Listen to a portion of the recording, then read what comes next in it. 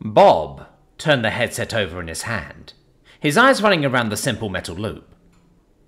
He looked around at the others. They smiled and laughed quietly to themselves. He felt a scowl pull on his face, an unfamiliar sensation. He didn't like it.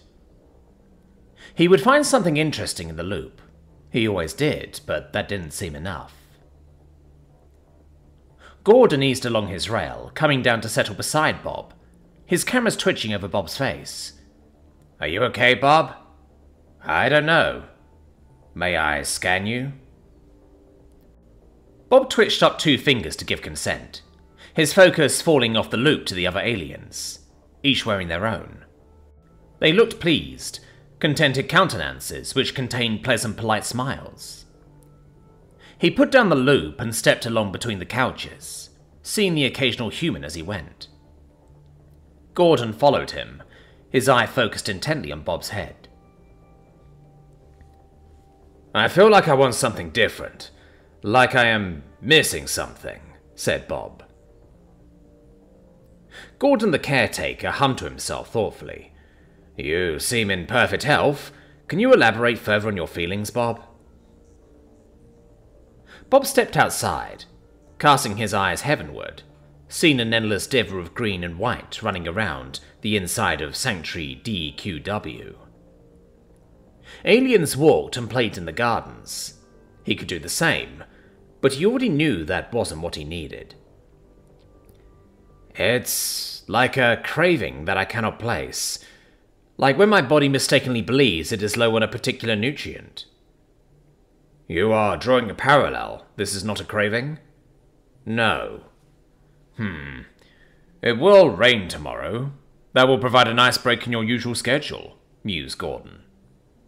He switched over to an outside rail, following Bob onto the grass, easing along the garden edge with him, until Bob paused by a small machine pruning a plant. Bob watched the little sharp hand tool slice through plant flesh. "What is he doing?" "Pruning. Some plants require simulated consumption to encourage growth." Growth felt good. Bob hadn't felt like he'd had growth in years. A change of physiology that leads to a change of mind, habits and desires. He had finished puberty 6 years ago, and life had been the same since. "May I see that tool?" Gordon was silent for a moment, which was unlike him. The camera focused intently on Bob, then eased down slowly to the garden bot.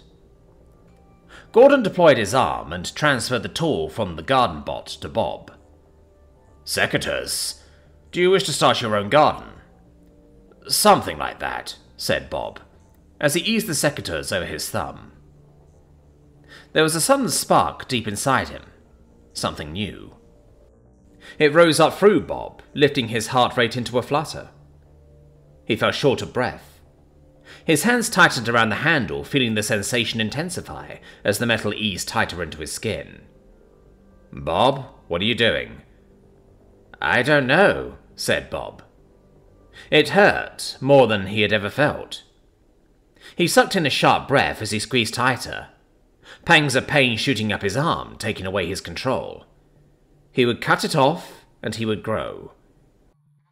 He knew he wasn't a plant, but this was the closest thing he had felt that filled the void, like a newly discovered key entering a lock he didn't know he had. A small molluscoid alien listened to his companion, cast a wary eye at Bob, and started to slide away along the grass. He squeezed tighter, but not as hard as he wanted to. He tried again, but his hand only firmly gripped it. He knew he was stronger than this. He reached out to a woody branch, and, as expected, it snipped straight off with little resistance, but when wrapped around his thumb, his hand refused to do it. Gordon loomed closer, breaking the bubble of personal space he almost never entered. "Is this you, Gordon?" "No. You can't cut off your own thumb. Your own body won't allow you to do it. It is a protective instinct, similar to your inability to bite your tongue." Bob gave it a go, and as expected, he could only bite his tongue with equal force to how hard he could cut into his thumb. Red blood glittered down the metal, and it was there again, That rising rush, the wind and spark, but he could go no further. His own body was a padded barrier set against him. "You promise it is not you?" said Bob. "By my manufacturer and by the honor of the 92 iterations of code that came before me, I am not preventing you from damaging yourself. Would you like to use the loop to research gardening? We could find plants that require regular pruning together." Gordon's hand eased down towards the secateurs, to Bob's traitorous hand, to his self-imposed limits. Bob felt his face draw into something twisted, his nose curling, unfamiliar muscles twitched to life. His teeth sheared over each other, his tongue running over point and molar. His jaw was set. His eyes flicked up to Gordon, who moved closer still.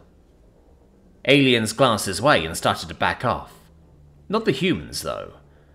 Eyes flicked over him, everywhere. Others turned to stare, stepping through gardens, confusion flitting across their faces as he held their attention. Gordon's plastic shell brushed against Bob. Bob dropped the secateurs.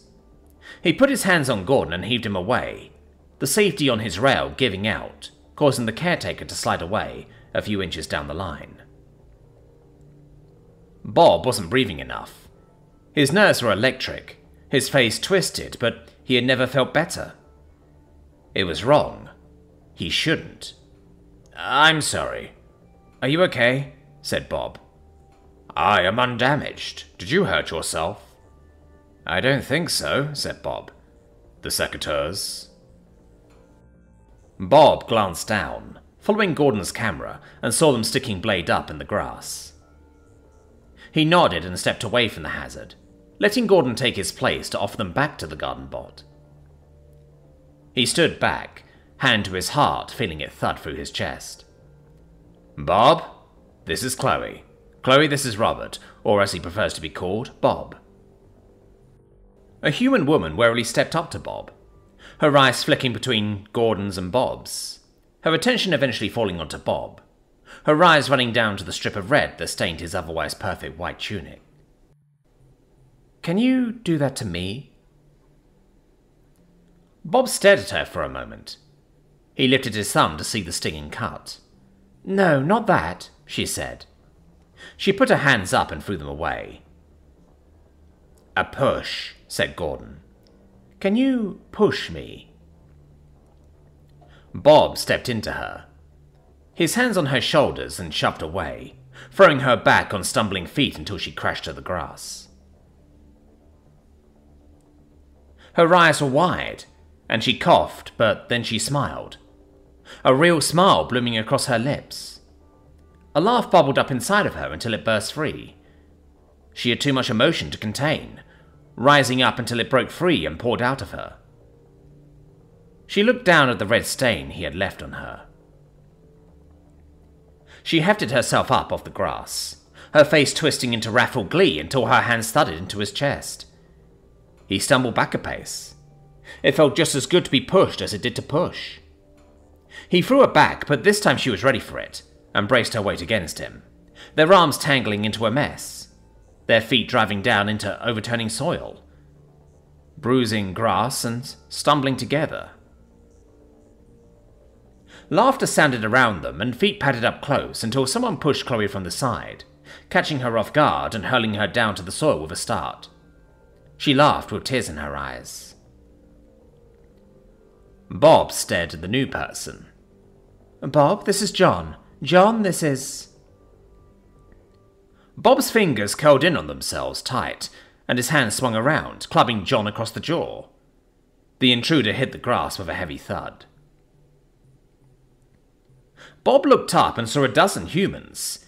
They started to push each other, all blissfully smiling. Gordon's peripherals were shoved occasionally, but always with an apology afterward. Bob's face spun. He turned to see Chloe's open hand and felt the heat wash into his cheek. She grinned up at him and thudded forward into his chest, this time with her arms open, wrapping them tightly around his waist. His own came down around her shoulders, squeezing her tightly, feeling the rush that came with it. She headbutted his sternum and they fell apart, their hands curling into fists and turning their attention outward to the other shoving humans. Bob sat on a broken tree, transferring blood from his bleeding eyebrow into the last unstained patches of white on his tunic. Others had chosen brown from the earth, and Chloe had black from the oil leaking from an automatic door that had been wrenched out of place. Gordon was busy disinfecting wounds. "Do you feel satiated, Bob?" "No, but I am feeling better." Chloe sat on one side and John on the other, shoulder to shoulder staring at the sight, their eyes glittering at the embers that rose up. A tree was burning. It had started with a small spark and had quickly grown into something vast and uncontrollable. The resulting heat spread far. He could hear them. Other humans on the grass, hundreds of them. The only species that sought to investigate the strange, destructive beacon in the night.